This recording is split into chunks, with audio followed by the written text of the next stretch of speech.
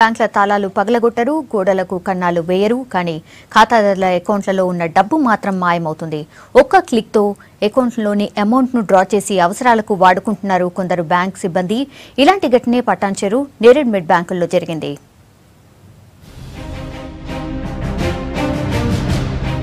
బ్యాంకుల్లోని ఖాతాదారుల క్యాష్ కు కన్నం పెడుతున్నారు కొందరు కన్నింగ్ ఎంప్లాయీస్. గ్రామీణ బ్యాంకుల దగ్గర నుండి కార్పొరేట్ బ్యాంకుల దాకా ఖాతాదారుల డబ్బు గోల్మాల్ చేస్తూనే ఉన్నారు. ఖాతాదారులకు తెలియకుండానే అకౌంట్లలోని అమౌంట్ ను సొంత అవసరాలకు వాడుకొని నగదు నిల్వల్లో అవకతవకలకు పాల్పడుతున్నారు.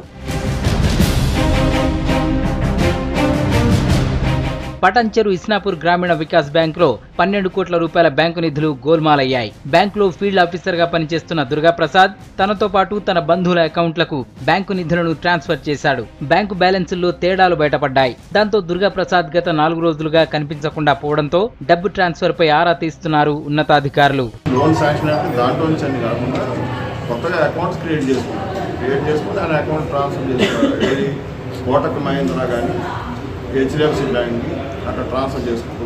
మేడ్చల్ జిల్లా నేరేడ్మెట్లోని బ్యాంక్ ఆఫ్ ఇండియాలో మరో ఉద్యోగి కూడా ఇలాగే చేశాడు. ఖాతాదారుల అకౌంట్ల నుంచి భారీగా డబ్బులు కాజేశాడు సుధాకర్ అనే బిజినెస్ కరెస్పాండెంట్. తన దగ్గరకు వచ్చే ఖాతాదారుల వేలిముద్రలు తీసుకుని అకౌంట్లలో ఉన్న డబ్బును కొట్టేశాడు.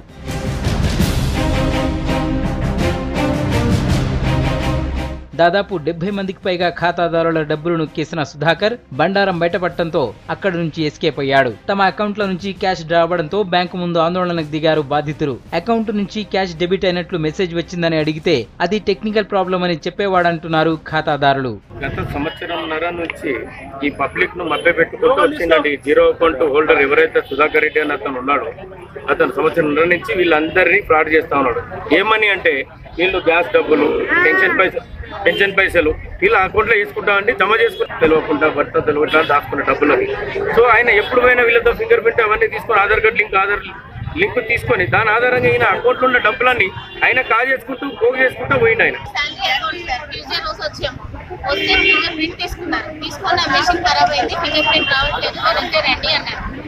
చూస్తే మేము ఈవినింగ్ చూసేసరికి నాకు డ్రా అయినట్టు మెసేజ్ వచ్చింది.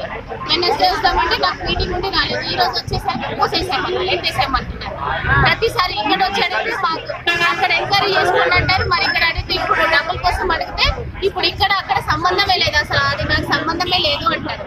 మరి ఇక్కడ అకౌంట్ వచ్చినప్పుడు వాళ్ళే పంపించారు. మరి సంబంధం లేనప్పుడు ఎలా పంపిస్తారు సార్? అక్కడ ఎంతమంది అకౌంట్ల నుంచి ఇలాంటి లావాదేవీలు జరిగాయో తెలుసుకుంటున్నామంటున్నారు బ్యాంక్ మేనేజర్. అక్రమంగా జరిగిన ఈ మనీ ట్రాన్సాక్షన్ పై విచారణ చేసి ఖాతాదారుల ప్రతి పైసా తిరిగి ఇస్తామన్నారు. జీరో బ్యాలెన్స్ అకౌంట్లు ఓపెన్ చేయడానికి, అక్కడ ట్రాన్సాక్షన్స్ చేయడానికి ప్రజల సౌకర్యార్థం చేస్తున్నాడు. అది మాకు నోటీస్ కి మొన్న వచ్చింది. ఇమీడియట్ గా మేము యాక్షన్ తీసుకున్నాము, ఎంక్వైరీ కండక్ట్ చేస్తున్నాము. ప్రజలందరికీ ఏం జరిగిందో అది ఎంక్వైరీ కండక్ట్ చేసి న్యాయం చేకూరుస్తుంది. బ్యాంక్ న్యాయం చేకూరుస్తుంది. బ్యాంక్ తప్పకుండా బాధ్యత వహిస్తుంది, న్యాయం చేకూరుస్తుంది. ఈ 2 ఘటనలతో అప్రమత్తమైన బ్యాంక్ అధికారులు ముందు ఇలాంటి మోసాలు జరగకుండా చర్యలు తీసుకుంటామంటున్నారు.